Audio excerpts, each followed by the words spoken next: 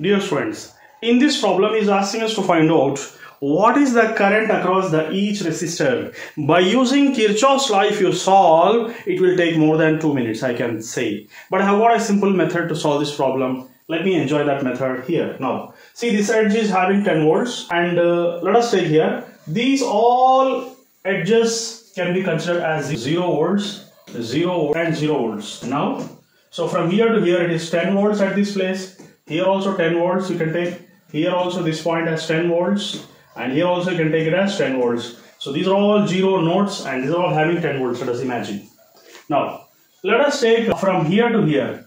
So 10, you are coming from this side. So from negative to positive means you have to add. Lower to higher means you have to add. That means 10 plus 30 is nothing but 40 volts here. Okay. So here this is negative and this is positive and this is negative. So you are coming from positive to negative. From top to bottom, if you are coming from positive to negative means it is subtraction. This is negative you have to do. So 10 minus 40, you will be getting 30 here. Okay.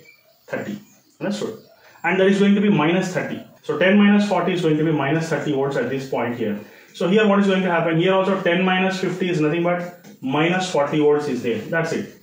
Now very next thing what you have to do is you have to find out here the current. How you have to find out the current in this resistances here. So in this resistance you want to find out the current here. Let the current is given as I3 here. So current is flowing in this direction. Therefore 40 minus 0 by 1 ohm. That is V difference delta V by R. Okay. So delta V by R 40 minus 0 by 1 is nothing but 40 amperes. Now you have to find out the current I2 here. Okay. So I2 is flowing in this direction. So from here you have to start 0 volts minus, this is minus 30 given here. So there is 0 minus of minus 30 divided by 2. Therefore it's going to be 50 amperes. Therefore I3 is nothing but here. If you consider I3 here, it is starting from here. So 0 minus of V, potential difference by resistance.